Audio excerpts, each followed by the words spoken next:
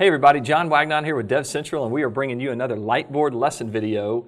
And today we're going to talk about a DDoS attack that could be devastating to your network, but F5 can help you out and help you mitigate this thing. And specifically, the attack that we're going to talk about today is a DNS attack known as the water torture attack or an NX domain attack. So to kind of build out the story here, I'm going to draw a quick representation of the way that things are supposed to work, and then I'm going to show you what happens when some bad guys start to do some bad things. All right, so whenever you have a website, let's just call it, I'll put example.com right here, example.com, all right? Then you're going to have what's known as an authoritative name server for that as part of the DNS system. So, all right, so this authoritative name server is the authority for the domain example.com. All right, so whenever a user, so here's a user out here in the internet, you have a user out here, you know, some guy on his laptop wanting to get to example.com, and they type in their web browser, you know, www.example.com, then they go through a series of lookups to figure out what is the actual IP address, because that's what the DNS system does. It converts the the name here to an IP address, because that's what computers talk in. All right, but as it does that, it will get routed through like an internet service provider DNS resolver. So here's a resolver, all right, and I'll just put a little box around that guy. So the user, through a series of DNS lookups, is going to land on this resolver, and it's going to be looking for what is the IP address of example.com. The ISP resolver is going to say, hey, let me talk to the authoritative name server for that domain, and it's going to request that, what is example.com.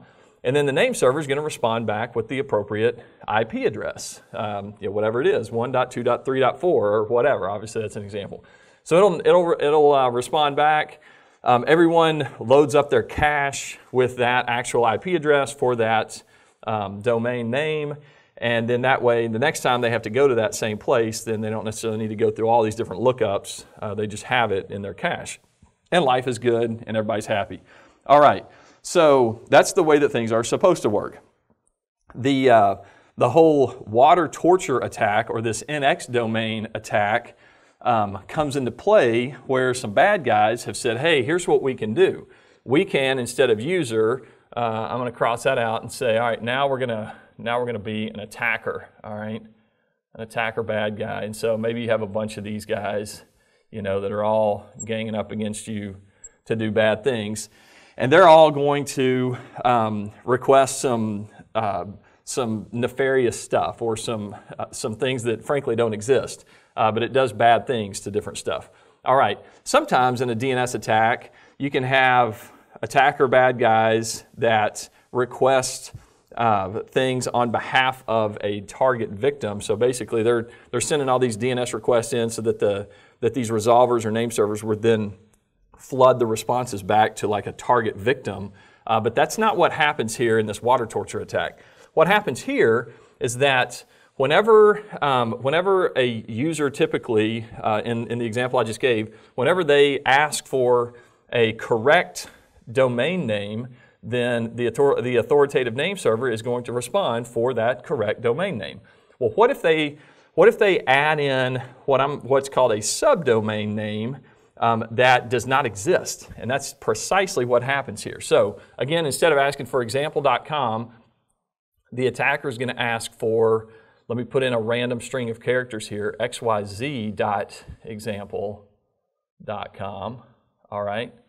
And then they're going to ask, they're going to land on this ISP resolver. ISP resolver is going to say, hey, authoritative name server, you are the authority for example.com, so you're going to know about this thing, right?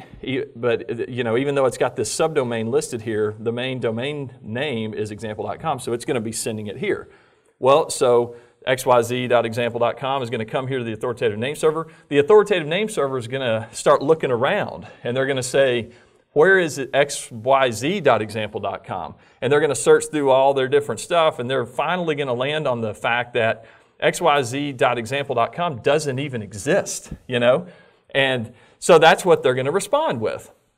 And so, they're going to respond with this thing. When it doesn't exist, there's this response that's called NX domain. All right? NX, by the way, stands for non-existent domain. All right? It doesn't exist. It's not out there. So the issue happens not when one person types in an improper domain, and you guys can try this. Go to Google, go to whatever. You go to your browser and type in, 123.whatever.com and just see what happens. But you'll probably see some of these NX domain responses. And if you do that on your own, then that's not a huge thing, right? Because there's only one person asking for this non-existent domain. Well, what if you have a bunch of these attackers all asking for this stuff at the same time? That's the problem. That's where the issue comes in. So let's say that one of these is programmed to ask for XYZ, another one is programmed to ask for abc.example.com, and then another one is, say, 123.example.com, another one is, 456.example.com, whatever. I'm not going to write it all out. You get the point. All right? Just over and over and over and over, you put in these subdomain random string of characters in these requests so that a couple of things start to happen. Remember, in the correct example, when example.com was asked for, then it was properly responded to by the name server. And then this guy, this resolver, is able to add that to cache. And in that way, if another person comes in and asks for that, then this thing can just respond right away because it's already gotten the authoritative response from the authoritative name server. Well, if all of these crazy subdomain names that don't even exist start to flood these different resolvers, then these things are going to fill up in cache with these requests that are tied to this response, an NX domain that is going to come back from the authoritative name server. So instead of coming back with an IP address, it's going to come back with this NX domain response.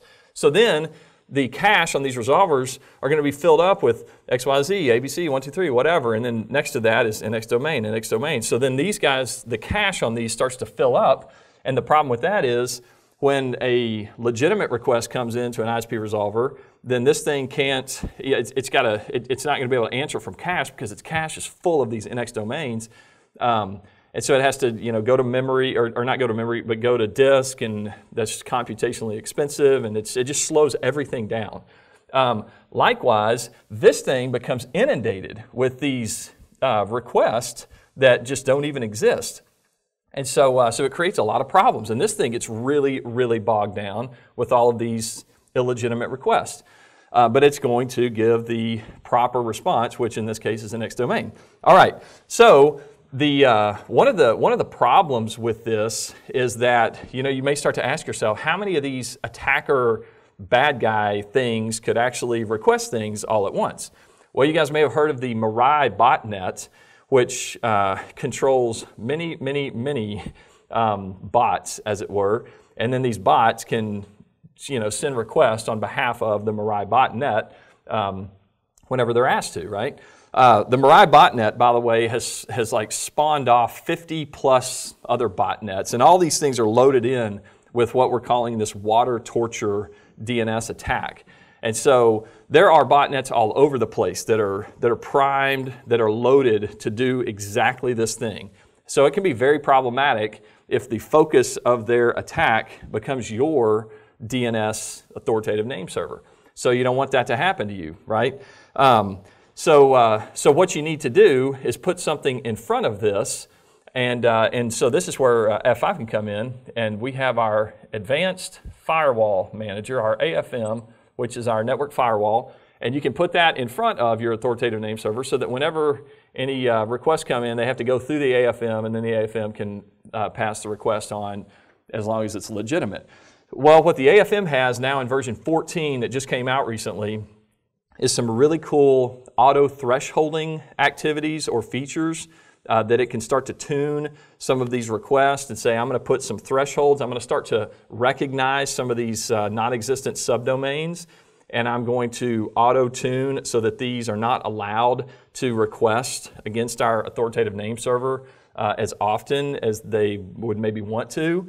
And then there's also some rate limiting things that could happen in terms of how many are allowed to pass through, say, during a certain time period type thing. So that's really cool. One of the things that the AFM does is it can do some searching back against your domain and try to learn, or not necessarily try, but start to learn that, hey, if you are the authoritative name for example.com, do you have any relevant subdomains? Do you have, ABC, 123, whatever? And if those legitimately exist, then okay, then those types of requests can come in. And AFM is going to start to learn that stuff. So let's say you have ABC, but you don't have XYZ.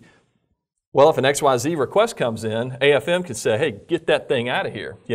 That doesn't even exist. So I'm not even going to let that come to the authoritative name server to even let it respond at all. So it blocks the problem before it even gets back into your DNS infrastructure for your specific network. So really, this can be a really powerful attack against your network. It could bring things down, and then of course your legitimate users are left, without any kind of response from DNS, and ultimately they can't get to your website, which is not good, right? But that's where AFM can come in, again, with some of the auto-thresholding, some of the rate-limiting tools that it does, the fact that it can start to learn the subdomains of your network and keep the illegitimate, non-existent subdomain request out of your DNS infrastructure. So hey, I hope you've learned a couple of things here about what the water torture, what this NX domain attack is all about. Which, by the way, one thing, these things don't have to be spoofed. I know, like I said, in other DNS type attacks, these different attackers will actually spoof the IP address of the target victim. But in this case, they don't have to be spoofed at all. They're just asking for illegitimate stuff. Anyway, so you get the whole point here. So thanks for watching this Lightboard lesson video with us today. And if you like this thing, you can click right up here on our DC ball and subscribe to our YouTube channel. And we'll see you guys out there in the community.